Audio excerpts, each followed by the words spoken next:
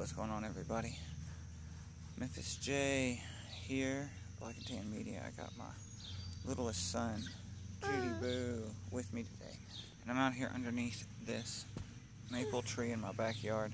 I got a little bench that I sit on, and I'll probably show it to you in a second. But anyway, this video is mainly to kind of document me trying to get Spanish moss to survive and grow here in Middle Tennessee.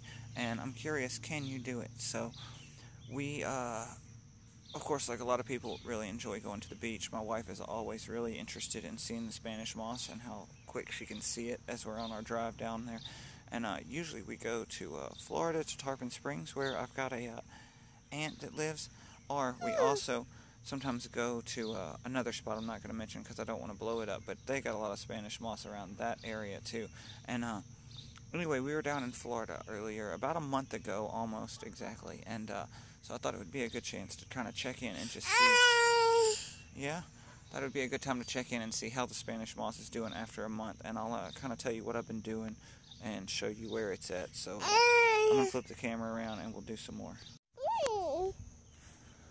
Alright, so you can see this is my maple tree, and I like to sit under this tree on this little bench here.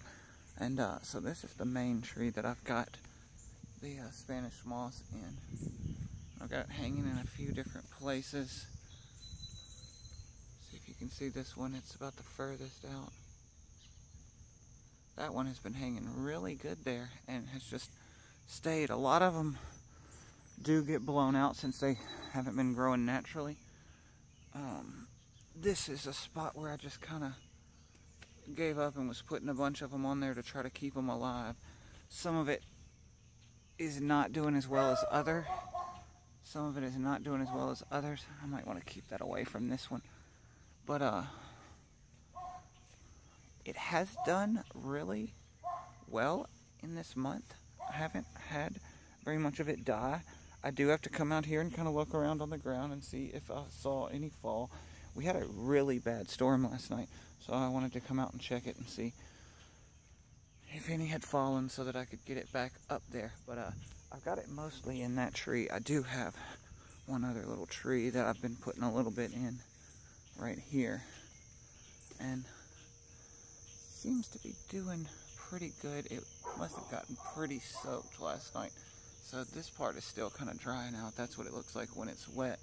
And then the longer parts have already dried out. So that kind of makes sense. I want to open this up and make sure that's not getting too wet and too waterlogged. But it's doing good in both of these trees so far. I don't think it can survive the frost. And I don't think it can survive, freezing.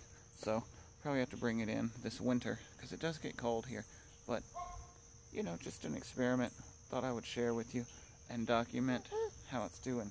I do think it's really cool when you can see the new green stuff growing here in this one. So that's awesome.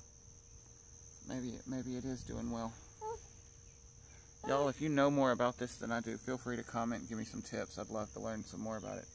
Thanks.